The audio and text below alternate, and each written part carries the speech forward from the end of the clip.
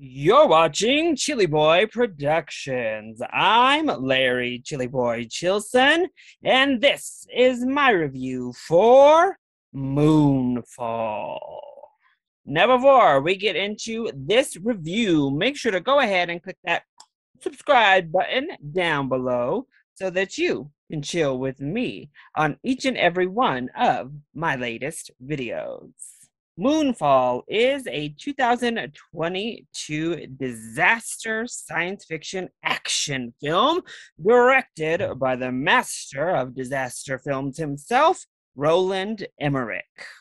As the world stands on the brink of annihilation, seeing the moon knock out of orbit, inching closer and closer to our planet's surface, NASA executive Jo teams up with a man from her past and a conspiracy theorist for a seemingly impossible mission into space to save humanity.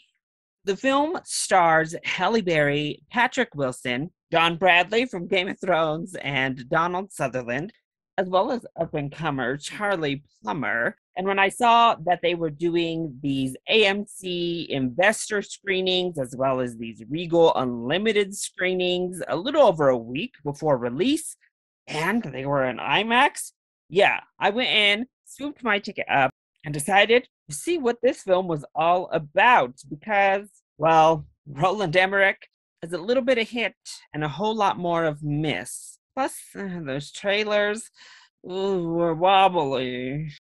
I was skeptical, but I was ready to embrace the full IMAX experience.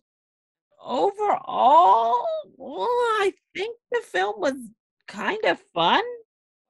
Great, but far from the worst of Emmerich's films, and for the most part, I was entertained. So I guess mission accomplished. So let's go ahead and dive in to the positives first. Well, I have to say, I think my viewing experience was immensely enhanced thanks to the IMAX format. The film is huge, as most of Emmerich's films tend to be. The scale is bombastic, the set pieces are grand, the CGI is just off the charts, the sound is just mind-numbing, all of it immerses you into this grand, over-the-top experience. And if you're going to watch a disaster film, that's how you got to do it. And it was a whole lot more fun being in that IMAX theater. I think the first two acts of this film actually were pretty solid. I had a really, really good time. And it reminded me a lot of the older Emmerich films that I did have a good time with. Whether other people liked him or not, who cares? I had fun with a lot of his big bombastic disaster movies. And this really harkened back to those.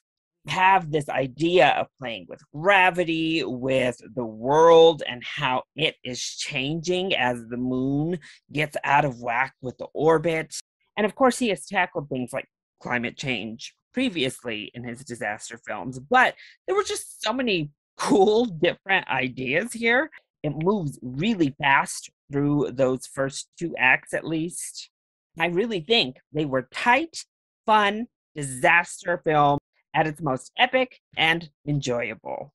As for our cast, Halle Berry is solid in the film, certainly not her best performance, but I think she had some fun doing it. Patrick Wilson is always lovely, and John Bradley, I honestly have not seen him outside of Game of Thrones, and this is literally just Samwell in space, but he is having a blast. And in turn, I was having fun with him. There's a few laughs thrown in here. The humor is sprinkled in just enough. And for the most part, I think that the visual concepts were really cool. There's just so much visual on display. It had a $140 million budget, which is astronomical. But there are a lot of effects in here that just look cool and concepts in here that look awesome. Well, then, what doesn't work so well when it comes to Moonfall? Well, almost all of my negatives actually come in the third act, so we're not going to get into them too much because A, this is not a spoiler review. The film's not even out yet. However, I wish Roland Emmerich had just stuck with what he does best: big, fun disaster. When that was the mission of this film, when that was the atmosphere and the presentation, the film was actually really fun. But I think he tries to push it an extra level, tries to get a little too smart, a little too eccentric, if you will. And that didn't work for me, honestly. The plot and the idea behind this natural disaster goes in a very strange direction in the third act.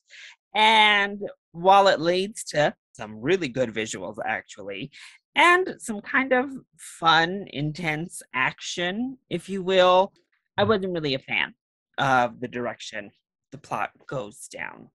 Also, for all of the good CGI that's in this film, there's just so much of it that inevitably some of it does not look the best. We get that orange tint at one point in this film, which is just horrible. Like, it's my least favorite thing is when the film is just saturated in orange like that. Yes, Greenland, I'm looking at you still. But specifically, some of the green screen is where they really dropped the ball. And in really strange places too, where you just like alarmingly, oh, that is definitely a green screen right there. Also, it's nothing new. Uh, it combines two tropes we have seen a million times at this point with really heady space sci-fi films and combines that with the classic Emmerich disaster films. And it provides for a been there, done that experience. You know how it's going to end. You know all of the tropes that are on their way as soon as you sit down in this theater. But in a way, I actually think that's a little bit of a positive. You know what you're getting. And for the most part, Roland Emmerich delivers, though he definitely tries to get too smart for his own good. And that's where the film falters before it hits that finish line. But if you're looking for just a big, bombastic experience in the movie theater, if you just want to have mindless popcorn eating fun, then I actually think Moonfall is a pretty good time. Yes, it's dumb. No, it doesn't make any sort of sense. If you saw the trailers, you already knew that.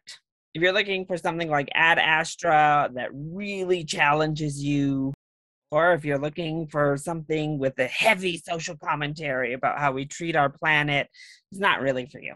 You'll leave the theater disappointed. You know what you're getting with Moonfall. Honestly, there doesn't really need to be a recommendation one way or another. If you think you'll have some fun in the theater with this, then you will.